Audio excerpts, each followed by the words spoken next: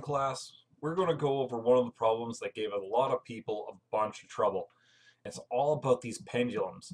How would you deal with something like this? It seems like the information isn't enough, or the information just doesn't really give us a direction of solution.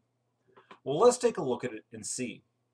What we see here is we have a pendulum. We know the pendulum's length and the angle that it makes to the vertical. So we want to know the speed of the pendulum bob as it passes through the equilibrium position. The equilibrium position being the very bottom. So then it tells us to determine the vertical drop of the pendulum bob first as a hint. Well, how do we do that? Let's begin analyzing this by thinking about what sort of energy it has. When a pendulum comes all the way to the top, it swings up and then it takes a moment and it stops as it's about to turn around. So if we consider this, if it's stopped, that must mean there's absolutely zero kinetic energy, which means at this moment here, all of the energy is potential energy. But then it swings down and swings down to the bottom of the swing. So the bottom of the swing is where there's no height. And as we saw before, that there's no potential energy from gravitational situations when we consider that there's no height. So that means that all of that potential energy has now been converted into kinetic energy. It's all kinetic energy.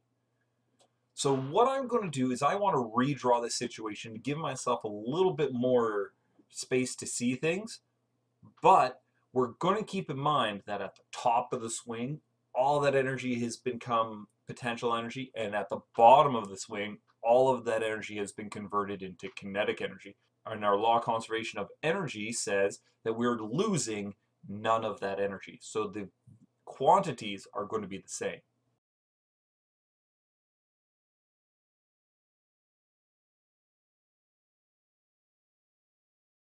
All right. If I was considering my situation, my initial energy over here, where I'm starting, has some potential energy and some kinetic energy, but we already established that this is zero. So we'd be able to find our potential energy by taking the mass times the acceleration due to gravity times the initial height. And the initial height would be however high that is. Now, we might not know any of these values, but that's okay. We're going to take a moment and we're going to analyze the other side of our situation when it's down here at the bottom. Here, the potential energy final we've already established was zero, and we know that there's some kinetic energy because it's moving. So it's 1/2 times the mass times the final velocity squared. Now, here, let's see, what things do we know? Do we know the mass? No. Do we know g? Yeah, that's the acceleration due to gravity. That's 9.8. Do we know the height initial? We don't. On the other side, we don't know the mass. We don't know the final velocity, but the final velocity is the thing that we're looking for. But if you're keen of eye, you might notice, look, we have mass on either side of this situation. This means that we could actually divide both sides by mass, just like we would do with regular algebra, and that cancels it out. It seems that the mass of the pendulum bob has no impact on our situation at all. That's very convenient. So we have 9.8 times the initial height is equal to 1/2 of the final velocity squared. Unfortunately, we still have two unknowns, and I want to find the final velocity. I need some way to find this initial height. There's no physics that will find this initial height, but there is math. Looking at this situation, it may be hard to see, but you could actually make a little triangle starting from the height there. And now you might see, oh, I've made a right angle triangle right there. And with my right angle triangle, I actually have my angle, I have my hypotenuse, and the adjacent side is a portion of that length of the pendulum.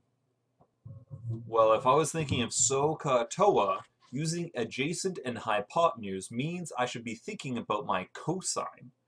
So cosine of my angle, 25 degrees, is equal to the adjacent side. I don't know what it is. I'll call it x. X divided by hypotenuse. My hypotenuse is the length, or 1.20.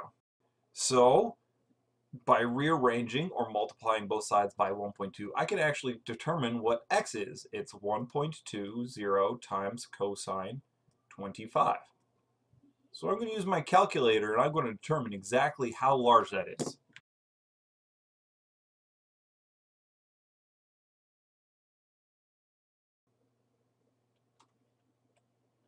So I see that it becomes 1.09 meters. So that means this portion of x here is 1.09 meters. Well, this is actually very helpful because what's left over, what is this leftover section? Hopefully you can see, oh, this is my height initial. And if the total length is 1.20, then I can say that my total length, 1.20, is going to be the size of the x portion that we see here plus my height initial, which is here. So this is what we have to do to determine the initial height, is a little bit of trigonometry and math. And we would be able to see here that the initial height is 11 centimeters. Well, now I can plug this into here, and we'd be able to solve for our velocity.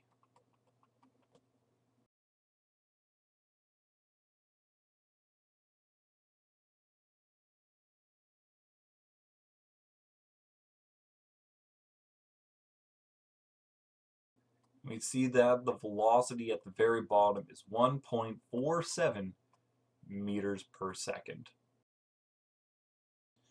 So our key information, that potential energy stored in our initial situation turns into kinetic energy as it swings down.